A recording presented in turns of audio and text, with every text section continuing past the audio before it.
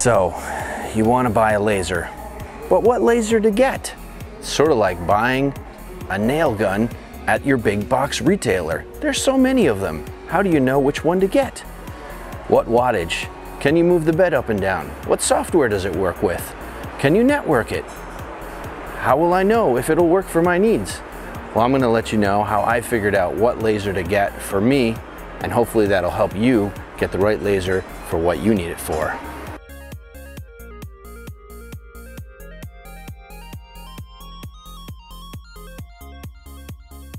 My name is 𝗟𝘂𝗲𝗿𝗄. I'm an industrial designer. Welcome to my channel about product design and making. I hope that you like, enjoy, and become a subscriber. Make sure you give the video a thumbs up, and then you hit the bell again, so you get the little parentheses around it. That way you'll be notified every time I have a new video. Don't forget to check out the design and making merch just below the video on the shelf. T-shirts, hoodies, stickers, leggings, and phone cases. Some of the things that I considered when making my choice for a laser was cost. I don't have an unlimited budget, but I didn't want to spend more than $2,000, and I didn't. I wanted to make sure that I had enough power to cut various types of materials, and all these lasers that you're going to buy on eBay are going to be CO2 lasers. None of them are going to have the capability to cut metal. You can cut pretty much anything else other than metal with these lasers. If you are going to be cutting metal or want to cut metal, then you're not going to be buying one of these CO2 lasers on eBay. The other thing to consider was how big of material could you cut, and my laser is a 50-watt laser, and it has a 300 by 500 millimeter bed. So that was big enough for what I needed to do. You take a look at these other lasers that are 40-watt lasers. They have a much smaller bed size. I believe it's 200 by 300 millimeters is the typical size for a 40-watt laser. So that wasn't going to work for me. I had also talked to some people who own lasers, and they cautioned me against getting something in the 40-watt range. And these people they build models, they cut stuff on a regular basis and do similar things with a laser that I would do. So if they're telling me not to get a 40-watt laser, then I'm going to stay away from that. I want to make sure that I have the capability to cut other materials that I don't cut every single day, let's say like leather or a really thick wood. Over 1/4 inch. I don't really anticipate doing that, but I want to make sure that I do have that capability should I ever want to do anything like that. So I think those are good things, and talking to anybody who has experience with a laser is a good idea, just to get some feedback for you. Now, another option, or one step up, are these 60-watt lasers that you can buy on eBay, and they have a much bigger bed, but they also require a lot more space just to store them. So I think you need to consider the amount of space that you have to work with and where you're going to put your laser. The 40-watt lasers are considerably smaller than my machine, and they also don't have a bed that can go up and down where mine does, and that was a requirement for me. And I also wanted the ability to have a rotary tool so I could engrave things that were round. I don't know exactly what I'm going to use that for or when, but I do want to have that capability. And also with the 60-watt lasers, those were significantly bigger than the laser that I have, and I considered shipping, how it was going to get here, and then my shop is in the basement, so I need to be able to get it down my stairs and into my shop. And so that was another factor for me. So the 50-watt worked out great in the sense that the wattage or the power was enough for me to do what I felt that I was going to use it for and still be able to get it into my shop. I think that's definitely something you don't want to overlook. These machines can be big, and you want to make sure that you have enough space to put your machine in a place where you can access it. Other features that were super important to me for the laser was networkability. the 40-watt lasers that you buy on eBay generally don't come with a network connection, and my machine is in the room next door to my shop here, and so I want to be able to talk to it with my computer, send the files there. I don't want to do the sneakernet thing where I'm taking a USB drive and plugging it in. So I needed to make sure that it was going to work with my computer and have all Macs. And so that was going to be a hurdle until I found out about this Lightburn software. So I bought a copy of that, and I've been really happy with that performance, and it also works with my machine. So if you're going to use it on a Mac and you're going to use this Lightburn, make sure that it works with the machine that you're going to buy. Lightburn supports a whole bunch of machines and is always adding new machines, but make sure that they support your controller, and mine was supported, so that made my decision that much easier. Now, one of the other things that nobody really ever talks about is this air assist, and mine has an air assist, meaning it has an air pump, and it pumps air right by the nozzle and kind of blows out any flames or anything that could potentially catch on fire. A lot of these 40-watt units that are a little smaller than mine do not have air assist, and the air assist is maybe something that you don't absolutely have to have, but it's certainly going to extinguish any flames as your laser is traveling around cutting stuff out. And I think it's a really good thing to have, and I'm really super glad that I got that on my laser. Was not my #1 concern, but it's definitely a good thing to have. It makes the machine a little bit louder. I'm not super crazy about that, but I think it's a must-have to make sure that you're not having any fires or anything like that. So definitely a good bonus. The other last thing that I considered with my machine was a machine that's easily modifiable, and you'll see I've already made a couple of changes and mods to my machine, and from what I understand, these tubes don't always last a long time, and it's just a matter of time before they go and you need to get a new one, and you'll probably just get a bigger, better one than what you have. And my machine is easily modifiable, at least by me and by my standards, so I'm not too worried about that. I purchased my machine on eBay. I spent about $1,300, and my consideration was that I wanted to buy it from a local US seller. All these machines seem to be more or less the same, and they seem to be made in China. The reason I didn't spend maybe a few dollars less and get it directly from somebody in China was that I wanted it from someplace here in the US. I assume that the machines come from China and then they're all stored in a warehouse someplace and check to make sure that they're good. So to reduce my chance of having a broken machine that arrives here, I wanted to buy it from a US seller. The machine is also very big, as you can see here. It was freight shipped, and I had it shipped to somebody who had a dock. So if you want to ship something like this to your house, you need to consider there's going to be an extra charge, because they will charge you to do a local delivery in your neighborhood, and it'll need to be on a truck with a bed that goes up and down. And many of the people that sell these lasers, they will have a separate eBay listing for purchasing this. So in my case, I purchased the freight separate, but I didn't need a dock. And it came to my buddy's warehouse, and I was able to just barely fit it into my car. You can see this picture right here. I mean, just by the skin of my teeth did it fit in my car. I then had to unpack it out of the crate, totally disassemble the crate, and even take parts of the machine apart or out so I could get it in, and I needed help to get it into the basement. So all things to consider when you're getting one of these lasers.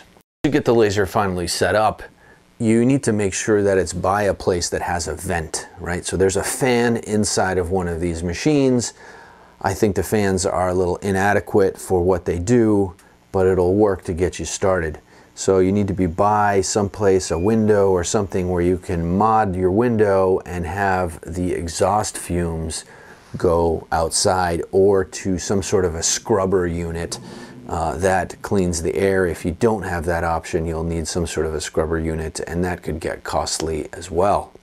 So my unit worked out of the box. I don't know what other people's experience was, but I had a pretty decent experience. My unit, I plugged it in, plugged everything up to it, the air assist, and mine also has a water cooler assist. I think they all have some sort of water cooling. So you need to cool the tube with some water.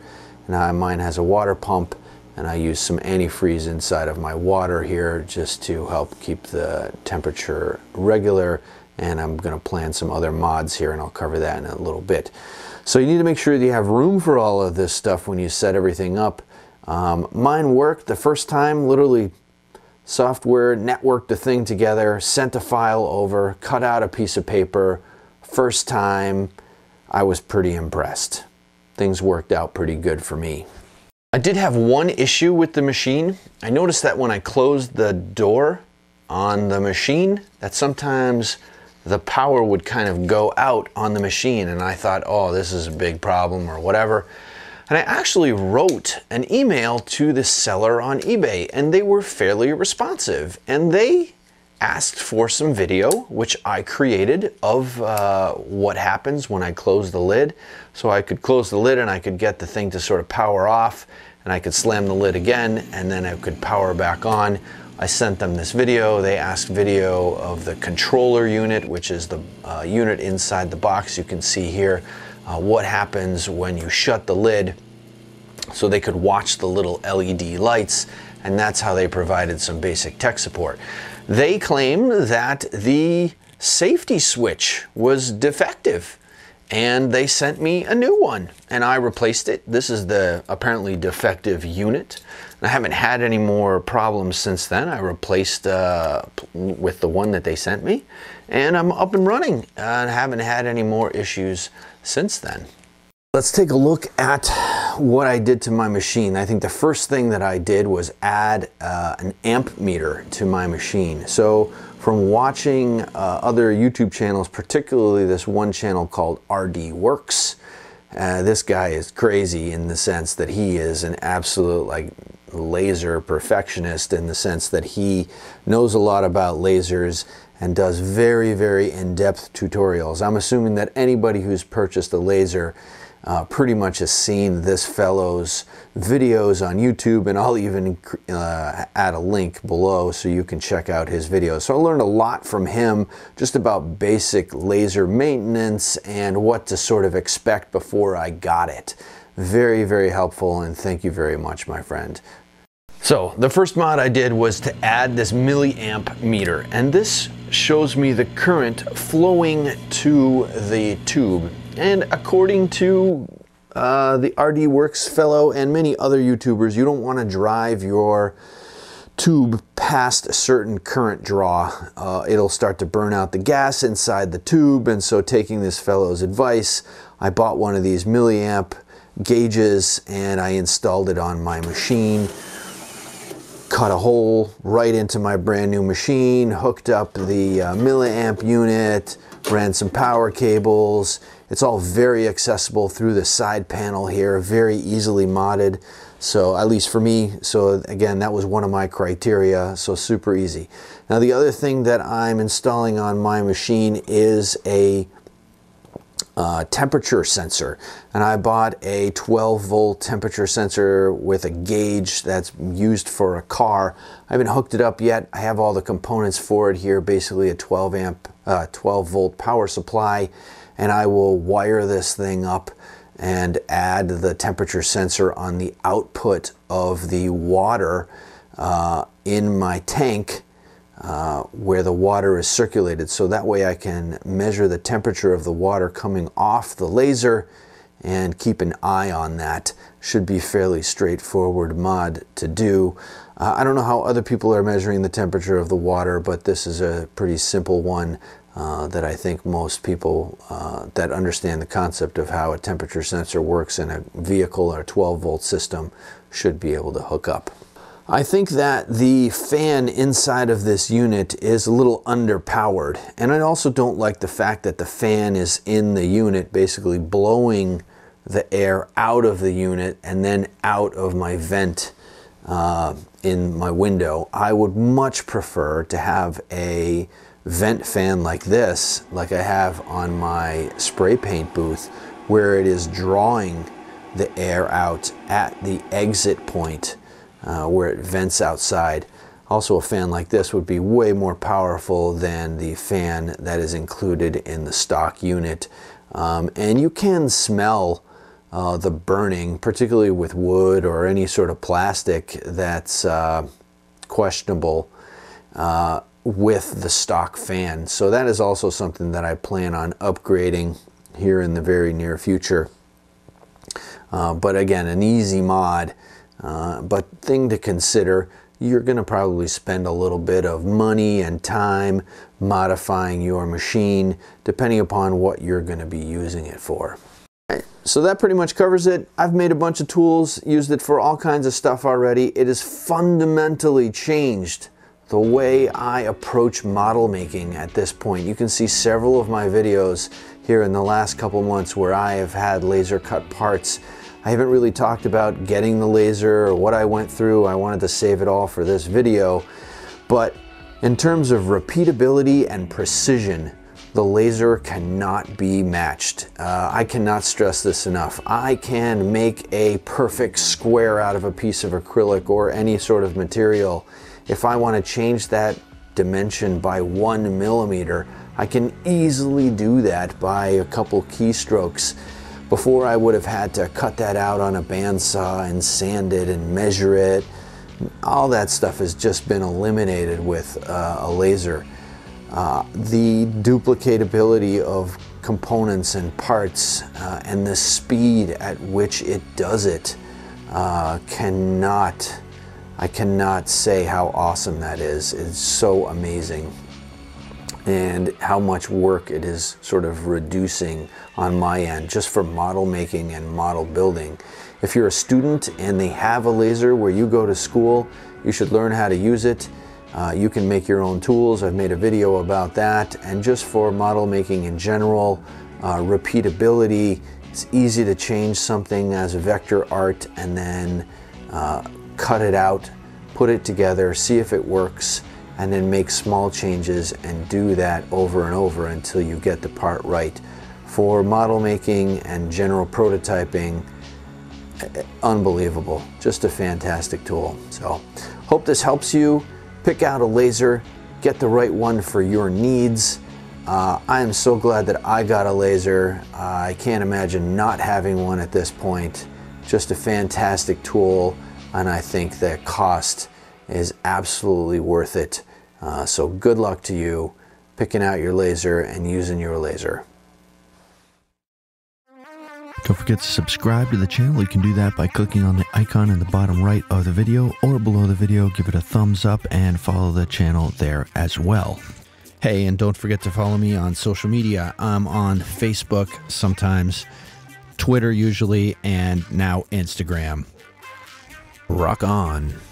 Click here to check out some of the other design and making videos that I have that you might enjoy.